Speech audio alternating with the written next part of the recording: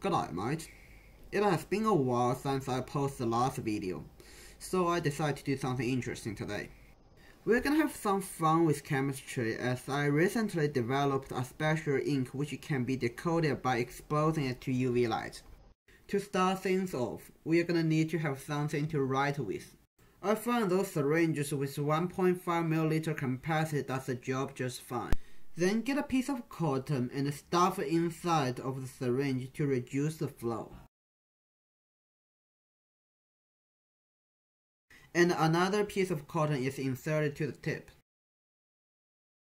Now we are gonna take a look of the ink that we have all been waiting for. It is completely colorless, odorless, and probably tasteless as well, but I never tried. It is wrapped with aluminum foil to minimize the exposure to light.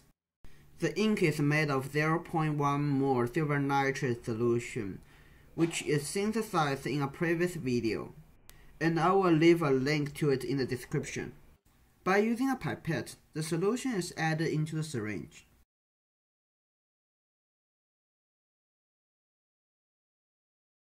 And now we have the pen ready to go. Now comes the fun part. Grab a piece of paper and write down the darkest secret hidden deeply inside of your heart. When it is dried, nothing can be seen on the paper. To decode the content, simply expose the paper under UV light. Unfortunately, I do not have a light that is specifically designed to emit UV radiation, and I didn't want to use the sunlight since my backyard is in a terrible mess right now.